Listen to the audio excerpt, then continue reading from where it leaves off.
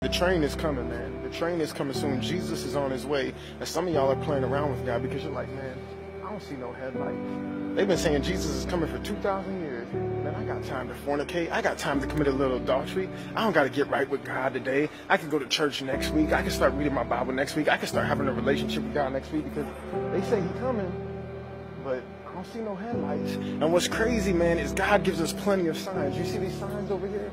They're all over the place. You look at the news, you look at what's going on in the Middle East, what's going on with like Bruce Jenner, what's going on with homosexuality and the marriages. All this stuff is in the Bible about men being lovers of themselves, wars and rumors of war, even the hurricanes in Mexico, all the stuff going on with the weather. There's signs all over the place. And Jesus is warning you. He doesn't tell you exactly when the train is coming because, you know, if everybody knew that, then they do whatever they want to do.